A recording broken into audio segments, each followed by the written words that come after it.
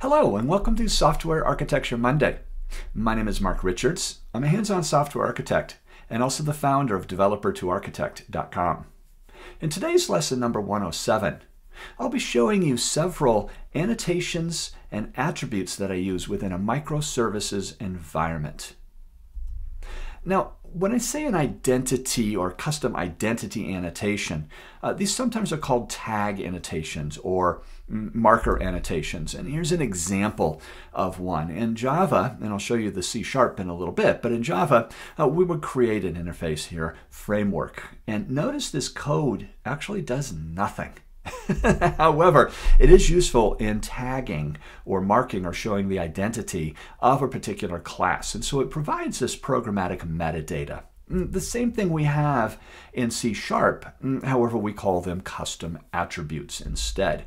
And the form is basically the same. We have a class framework here that extends system.attribute, which does absolutely nothing. But it does tag or mark certain classes with a particular identity or category. Let me show you 4 different annotations and attributes that I use within microservices.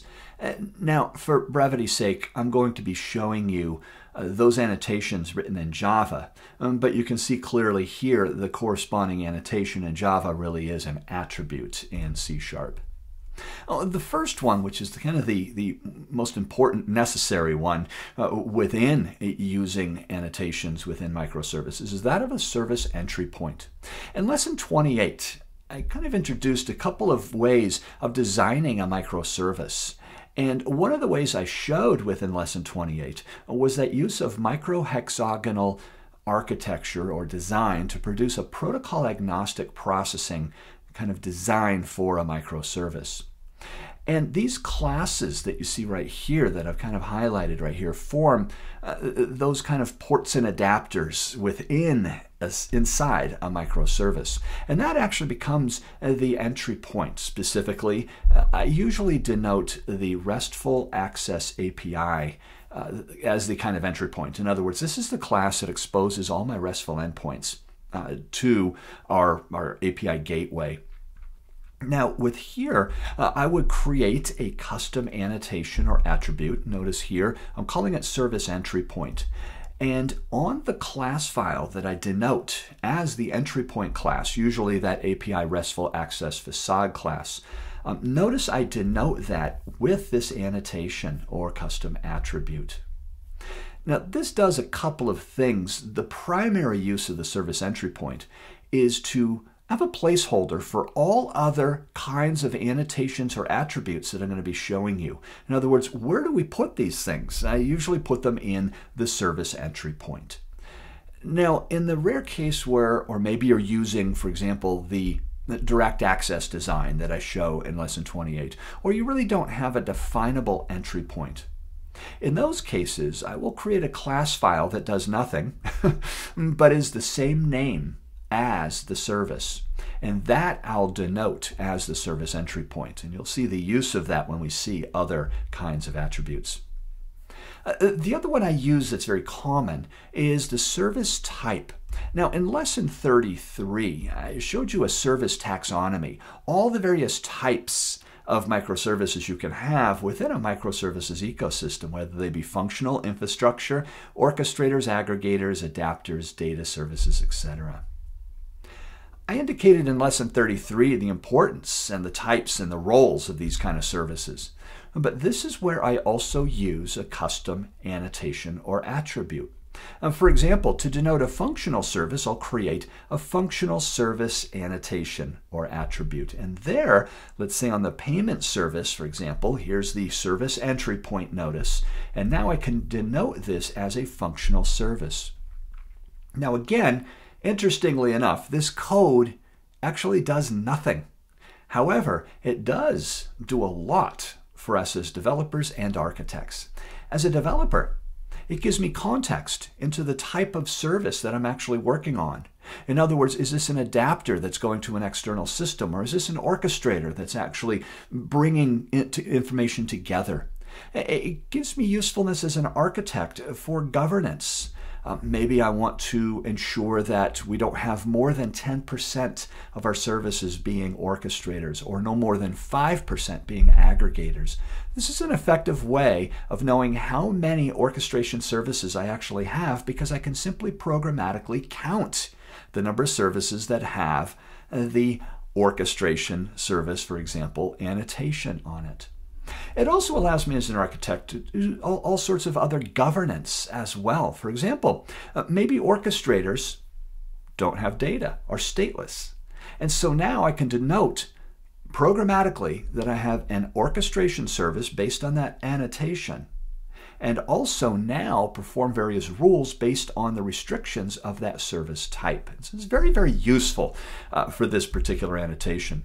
And now here's all the various annotations you can use to denote a service type. And you may have other types of services that you denote. And so here I would have 7 different annotations, each describing a particular service type. But I wanted to show you another technique you can use within these custom annotations and attributes. And that is to actually create a single annotation called service type, and then have an enumeration or an enum value as the single input listing all the various service types, so that, for example, with the payment service, I can still denote this as a functional service, but notice the service type now is generic, and the input value specifies the type of service I now have. The choice of using either of these two options a lot of times comes down just simply to personal preference. I have found, and this is usually when I write fitness functions to govern different services based on these annotations or attributes, I find it a little easier to look for a specific annotation or attribute as opposed to look for the annotation and then the corresponding argument within it. However, both are feasible. However, the time I do use this kind of technique you're seeing here is when a service can have multiple values for that particular context. And as a matter of fact, I'll show you one of those in a little bit. Another useful annotation I use continuously is a service domain. In lesson 34, I kind of introduced the concept of service domains and the usefulness of these, not only for identifying maybe a repo for your microservices, but also service owners, and a way of logically grouping a collection of services together within a particular domain. Now, one of the things we can use, and I show this also in lesson 34, is of course a custom attribute or annotation. Here I might define, for example, a customer domain annotation or a shipping domain annotation, and consequently now I have a particular service. Notice the entry point. Notice I've got information now. It's a functional service and it belongs to the customer domain.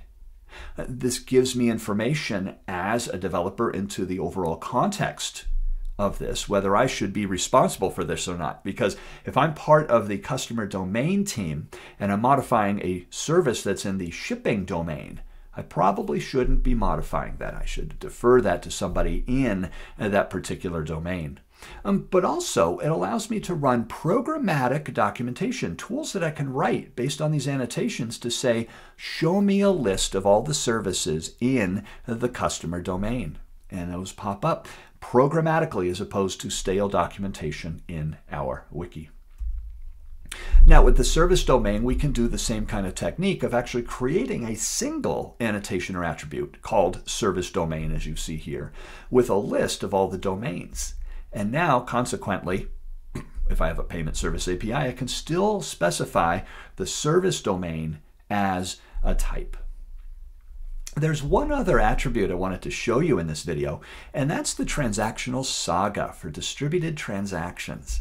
In lesson 53, I showed you transactional sagas and how they're used within microservices to handle distributed transactions. In this case, where I place an order and I have to make a payment, but it is a remote service. It spans multiple services, hence is a transactional saga. Not surprisingly, I use custom annotations and attributes for this as well. Now, in this case, I do use values for my saga, and I'll show you exactly why. So here's my annotation, or again in C# this would be the attribute. And notice it takes in one value, the actual transaction. Here I have one place where I'm actually listing all of the possible transactions we have in our system. And this is why I like this form of it, because notice the payment service API here, which is in the payment domain, which is a functional service, that's the entry point, is involved in two different transactional sagas. And so when I have those multiple values, this is when I use this form where I have a single annotation or attribute and then the corresponding values. This gives me valuable information for several reasons. One, as a developer, if I'm working on this payment service, I now can restrict my testing scope because I know this is involved in the order placement saga and also order cancel. Another use of this annotation is to write tools to say, for example, programmatically, I'm working on the order placement transactional saga. What services are involved in that? And now I can code crawl, look for all services that have a saga annotation that says order placement and list those out to me. And so these are the usefulness of these custom annotations and attributes. Super easy to create and very, very powerful to convey metadata information or even to facilitate custom tooling for governance within your microservices ecosystem.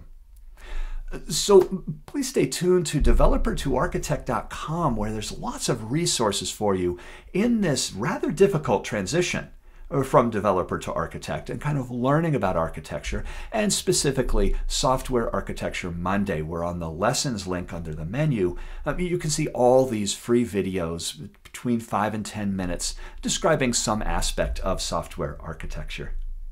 So this has been Lesson 107, Microservices Annotations and Attributes. Thank you so much for listening, and stay tuned in 2 weeks for my next lesson in software architecture.